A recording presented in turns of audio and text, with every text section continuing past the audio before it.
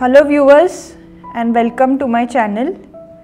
In today's class we will learn the basics of Zardozi. This is very useful tutorial for beginners. I have so many videos in my channel and I had many comments asking me to make a tutorial on this embroidery. So for this you will require an embroidery ring and you will get this in two varieties. Earlier this was very common, the wooden ring, and now you get this plastic rings. So the wooden ring has this screw, but this tends to get rusted and it's not very smooth. It's not very tight while you tighten this ring. So you can prefer to use this plastic ring, but if you are comfortable with this and been using this for a long time, then you can stick to this plastic ring. It's easy to use the screw here, and this is 18 centimeters. So when you are a beginner, don't use big ring, prefer using a smaller size ring, because when you use the fabric and you start the embroidery, the fabric will tend to get some wrinkles. So use a smaller ring for your practice initially. Coming to the fabric is the most important part when you are a beginner and you are learning this embroidery. You will find variety of fabrics in the market like jeans, denim, thick fabrics, cotton, polyester, chiffon, nylon, so many net kind of. When you are a beginner, prefer using a cheaper fabric because you are going to use it for practice, and use something like polyester or nylon, because when you use cotton fabrics, don't use too thick fabrics, because since the needle is very thin and you will have difficulty that the thread will start coming out. And don't use very thin chiffon fabrics, because it will create a lot of holes in the fabric and you will tend to tear it. So use a medium thickness fabric, nylon or the polyester one, which is cheap, so even if it gets spoiled, the fabric, no problem. Use a medium thickness fabric. So let us tighten this ring. Keep the bigger size of the ring pair below the fabric and then put the other ring onto it like this.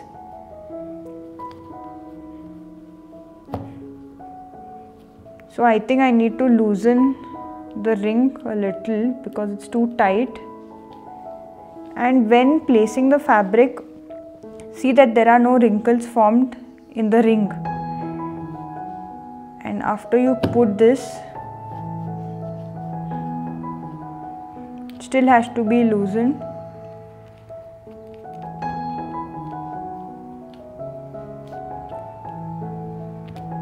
Gets into the ring.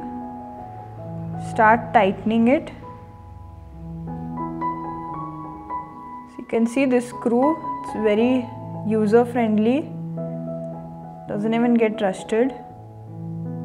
So this is how you tighten it, and then when it's not very tight in between, start pulling the fabric. So to avoid this formation of wrinkles, it has to be completely tight, and I'll show you how it's done. Tighten it more. This is the most important part when you're doing embroidery, that the ring should be very tight. This is how you pull. Don't stretch the fabric too much.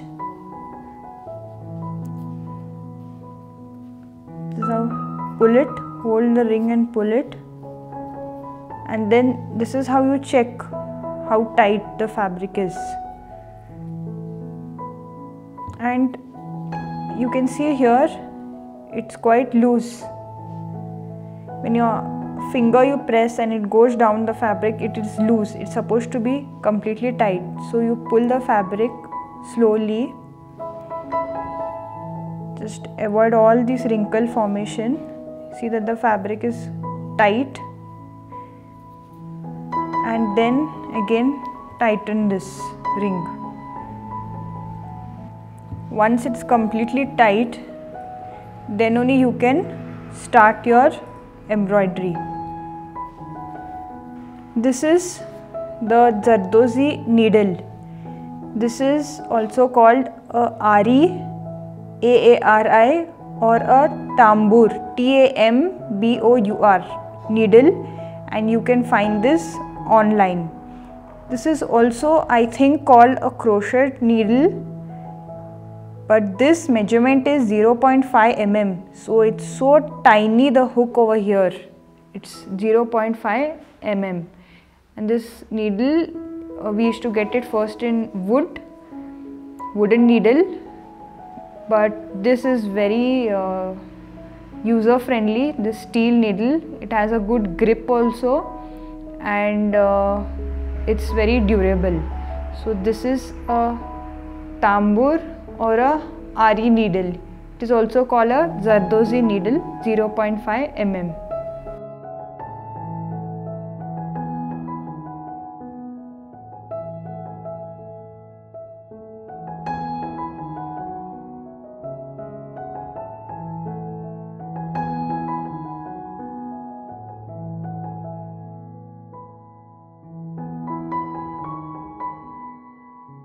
I'll be using this zari thread. When you're new to this embroidery, use a thick zari thread preferably, and after you practice you can use silk thread, which is thinner. So when you are practicing, there will be tendency for the thread to break each time you do a stitch. So you will find this online, zari threads, Z-A-R-I. Zari threads are normally thicker than the normal threads. So this thread I have made a knot here and hold the thread like this with your fingers. The needle hook will be facing your end, will be facing you, the hook side, and this needle has a good grip. So I'll be holding it like this, your thumb on it like this. Okay, my two fingers pressed and my middle finger on this. So place this thread below and start practicing with a straight line. So prick the fabric, the hook should be facing you, and here you hold the thread like this towards the fabric, pull it with the hook. Initially you will face lot of difficulty when you are new. You will not get the grip or the judgment of the hook on how much to pull and the placement of the thread. But you can see I have continuously been placing my two fingers here and the needle, I am holding it in this manner. So take bigger chain stitches when you are a beginner, big ones. Press it, prick it, and again pull the thread with the needle. This is how it's done. When you are a beginner, you will not be able to do this so quickly. So take bigger stitches, pull it, and then turn it.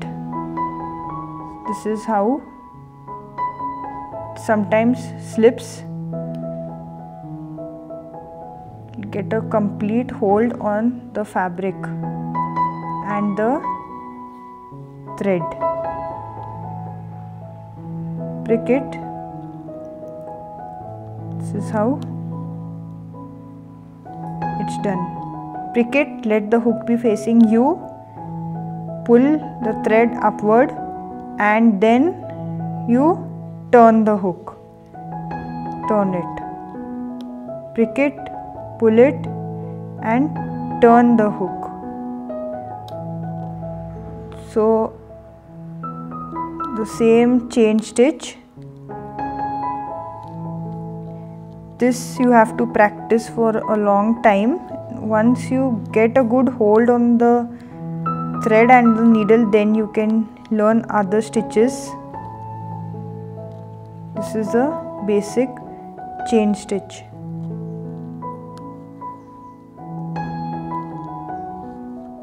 So now I'll take a small stitch here,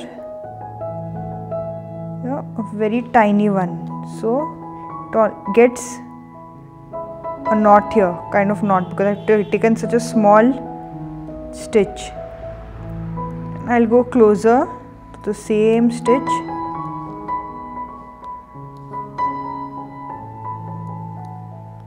And now this where it gets worsened, I am making the chain stitch in the other direction. So I will turn the ring. Let the chain stitch, let the direction of the stitch face towards you, so it becomes easier, like this. And once you start practicing, then you can decrease the size of the stitch, like you can see here. You can go a little smaller.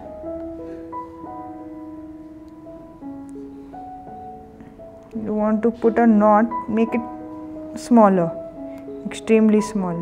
Here, go. Took a small one.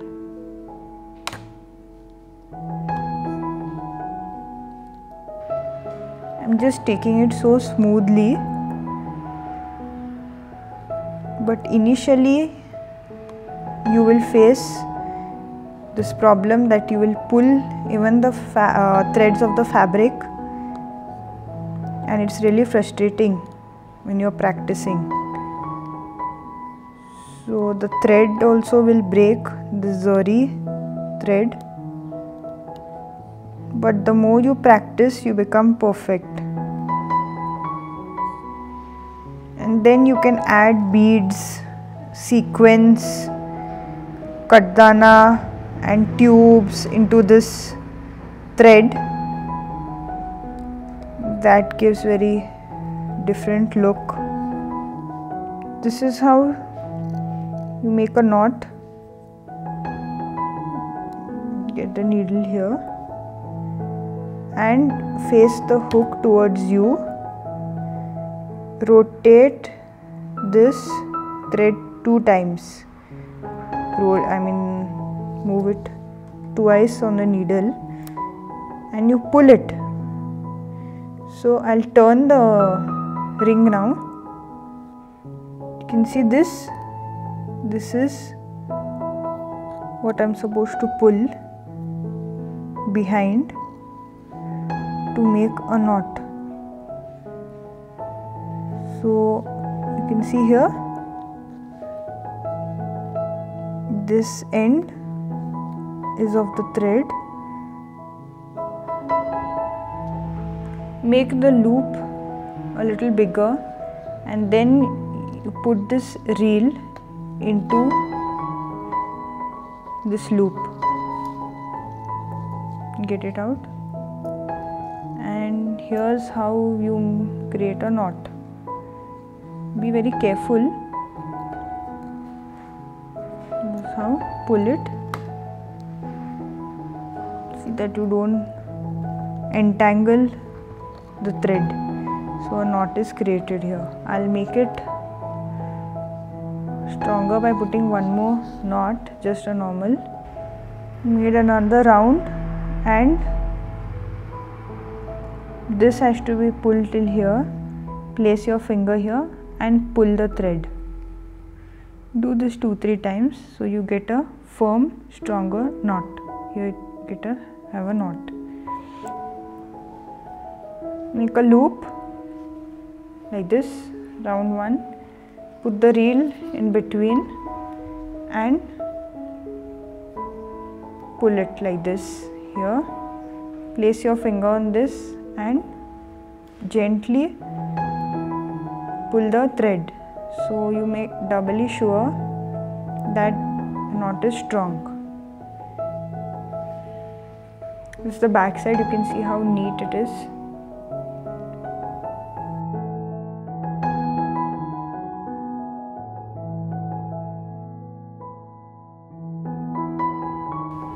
This is tubes or cut dana, CUTDANA. They are like small tubes which can be used, and this is sequence. You can use beads and pearls, wooden beads, kundan. They are all names of the embroidery materials. This is how you pick one cut dana like this. You can pick two simultaneously if it fits like this. So I'll start the chain stitch from here.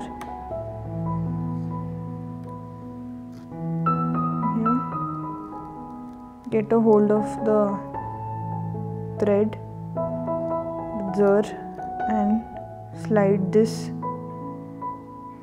into it.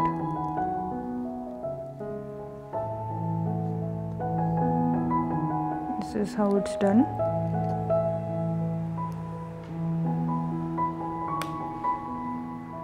And then drop one more. Pull it. Pull the thread from behind and then drop another. Pull sufficient length of thread, drop the cut dana and then one more stitch.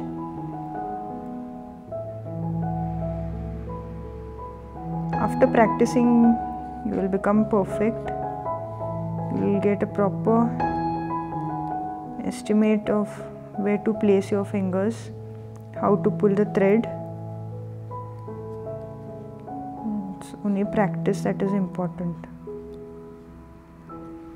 So I'll make some more chain stitch.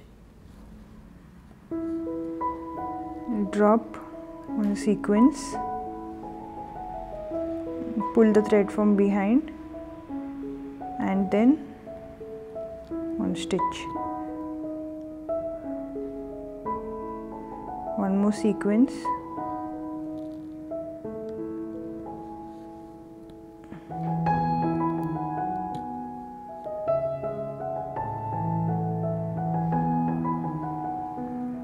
This is how, in the same manner, how beads are stitched in embroidery. Just one stitch and you can use so many variations. Just need to master that one chain stitch and you can make nice designs for your clothing.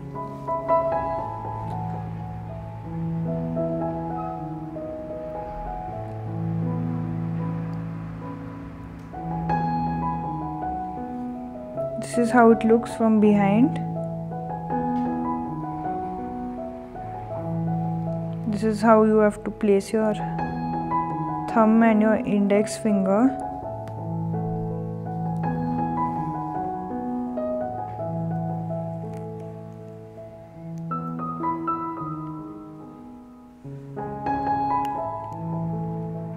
You just need to leave the thread loose, not hold it tight, and keep practicing.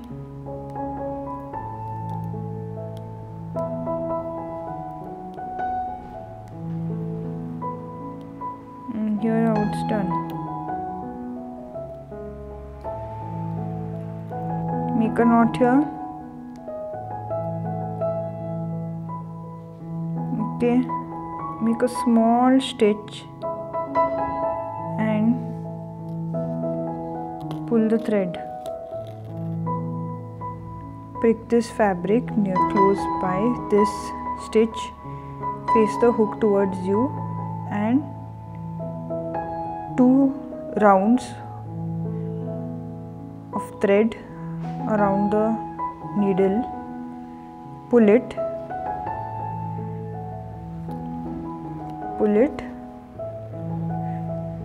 let's see the back side. Pull this and you can see this is the thread. When I pull this thread, it becomes smaller. So I will put the reel into this.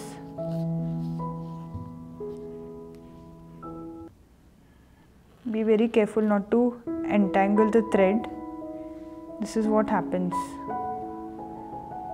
So use the needle and pull. Place your finger over here and pull the thread. So here you get a knot. We'll make one more knot, one round, and then one more knot. Push the reel inside. Hold your index finger and pull it. I'll make another one.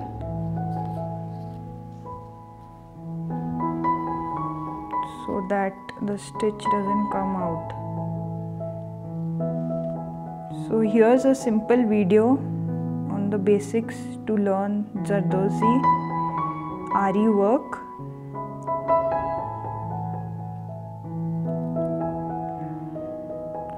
You can check my other videos on macro view of the chain stitch, and where I've used some springs.